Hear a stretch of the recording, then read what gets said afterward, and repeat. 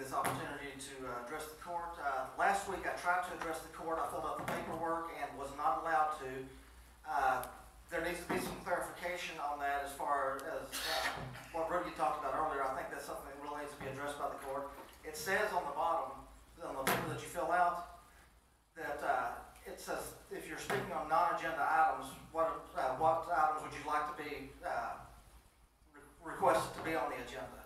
So you're asking for it to be on the agenda when you fill that out. So that should be pretty clear that whenever you fill it out, that's what you're talking about. That's one of them. That's one of the things. The second thing is the signs on the door, the 30-06 and 30-07 signs, because it was voted on and on the advice of the sheriff, doesn't make it legal. That doesn't change the law. That's already been talked about. But what hasn't been talked about is the fact that there have been complaints filed with the state of Texas on the ones on this building, on the courthouse, and the Cotton Belt building that I know of for sure. According to the law, that's going to be a $10,000 per day per building fine if it's kept like it is.